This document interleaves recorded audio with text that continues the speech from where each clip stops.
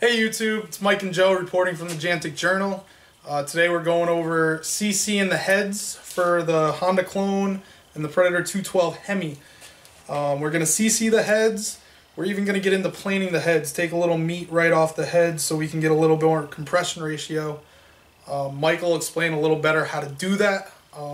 He kind of knows how to do it a little better than I do.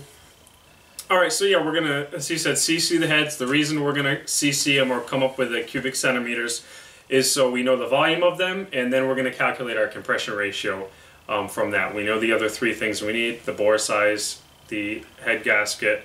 So yeah, we're going to do that. And I have this kit that we got from Comp Cams on Summit. It's pricey, but it works pretty good. Got some regular rubbing alcohol we're going to use here.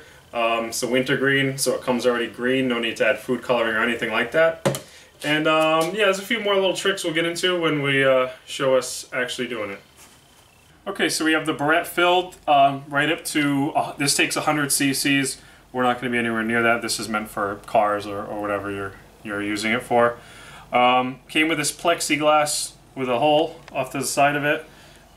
You have to seal the head, or the head surface here, as well as around the valves. Most guys just use regular plain old Vaseline, just a thin coat.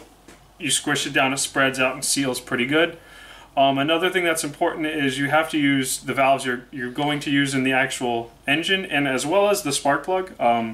You know, that there could be some variance in the actual volume of any of those.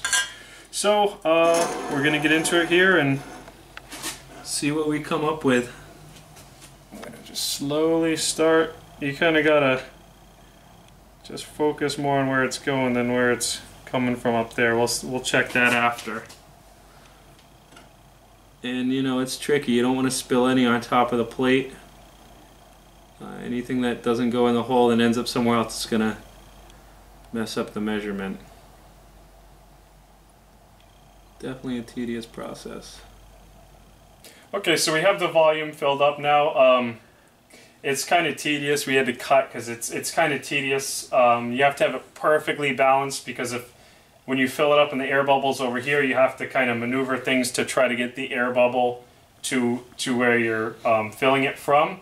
But I feel like I got a good reading on this one, and I'm not sure if you can catch this on the camera, but it's right, I went top of the meniscus to the top of the meniscus, so it's right at 21.5. So that's going to be a good number for us. It actually seems like it's slightly smaller than I measured. I did measure this before with stock valves and a different spark plug, so I think these valves, these aren't dished, and I think that plug probably takes up a little more volume. So looks like we lost about a cc. That's just less we'll have to take off of the head.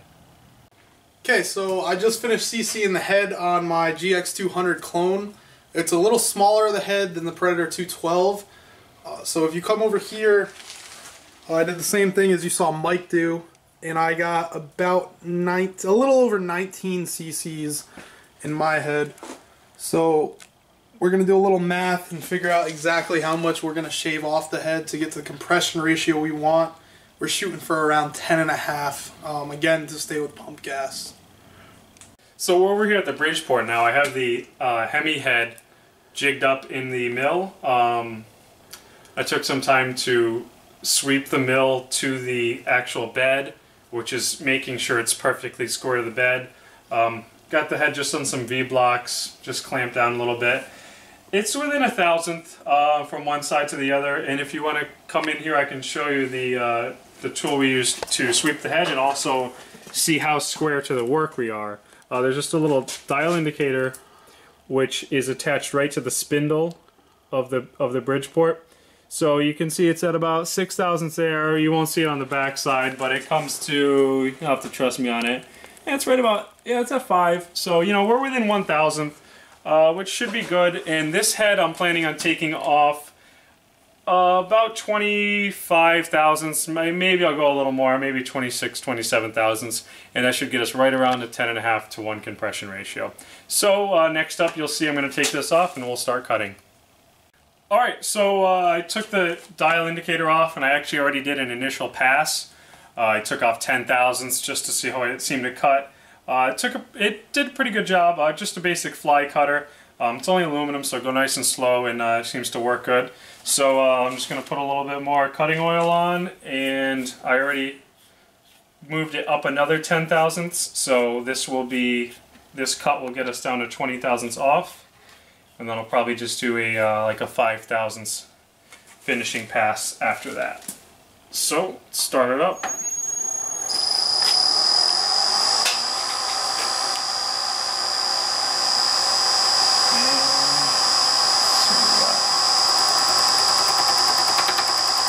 Go nice and slow, you know. We're only gonna probably make 3 passes on this, so no point in rushing it.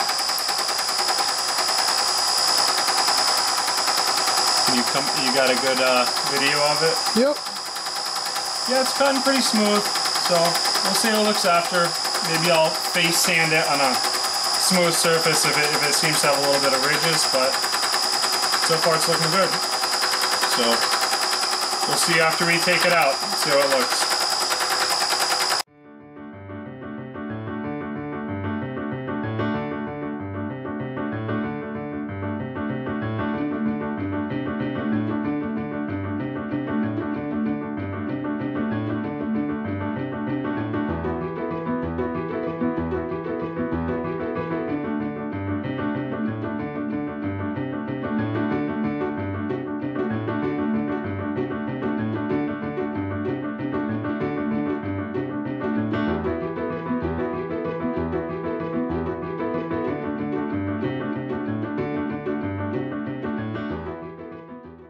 Alright, we're back over on the bench here. I took the head out of the Bridgeport, unjigged it and everything, because I took what I wanted off, so I figured we'd be good to take another CC test.